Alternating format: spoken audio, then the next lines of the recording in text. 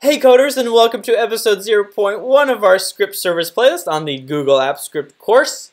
This video is going to further elaborate on these things called triggers and elucidate the difference between simple and installable triggers.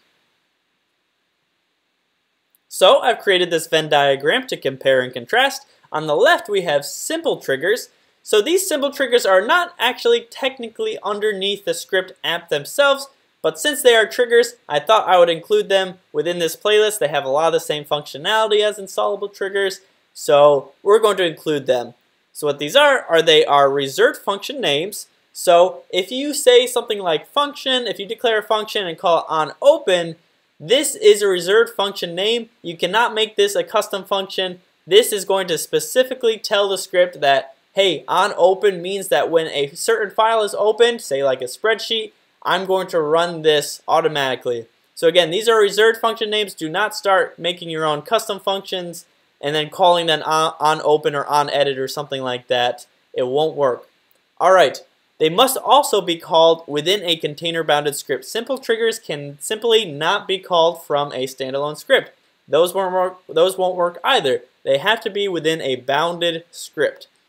Lastly, they cannot run for longer than 30 seconds. So this is just something to keep in mind. Most of the time you won't need to worry about this, but this is just something that Google has set up, and again, it's just something to keep in mind, but most of the time, 30 seconds, that'll be plenty time. Alright, so now let's look at installable triggers. So with installable triggers, you have increased flexibility.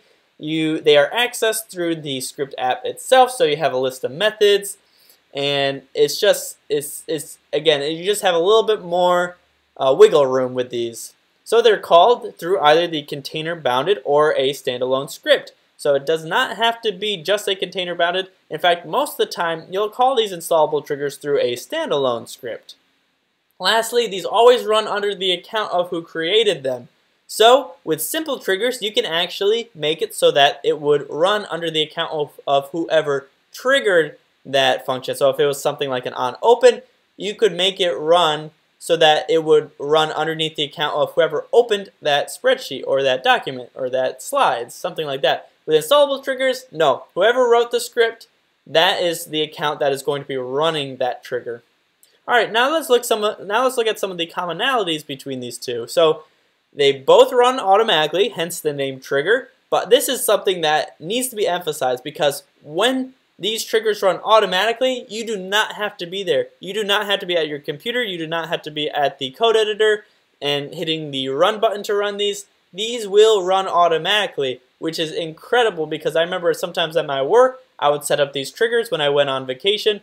It would do my work. I'd be on vacation, but the business would still be getting work done by me, which was, again, this is phenomenal news once you learn how to do these triggers. Alright, so secondly, they only work if a user has edit access. So what I mean by this is like a file, say a spreadsheet.